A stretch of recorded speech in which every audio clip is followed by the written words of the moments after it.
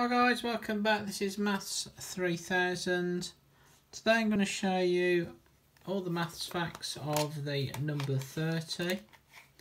So first up then is 30 an odd or an even number? Well, it's an even number because it is in the 2 times table, 15 times 2. So what are the factors of 30? So the factors are the numbers which are divide exactly into 30. So let's start off with our 1 times table. So 1 goes into 30 times.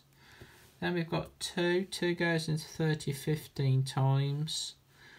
Then 3 goes into 30 10 times. 4 doesn't go into 30. Then we've got 5, which goes 6 times. And then we're back to 6. So these are all our factors of 30. So we've got 1, 2, 3, 5, 6, 10, 15 and 30. So we've got 8 factors altogether. So is 30 a prime number? Well, a prime number has exactly 2 factors, one on itself. So this one has a lot more than 2 factors. We've got 8 here. So 30 is not a prime number.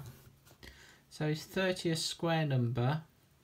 Well, if it's a square number, we should be able to square root 30 and it should come out as a whole number. So let's see what the square root of 30 is on a calculator. So it's coming out as 5.48 2 decimal places. So the answer to this is no. So is 30 a cube number? Well, if it's a cube number, we should be able to cube root 30. And if it comes out as a whole number, then it will be a cube number. So the cube root of 30 is 3.11. So again, we've got a decimal, so the answer to this is no.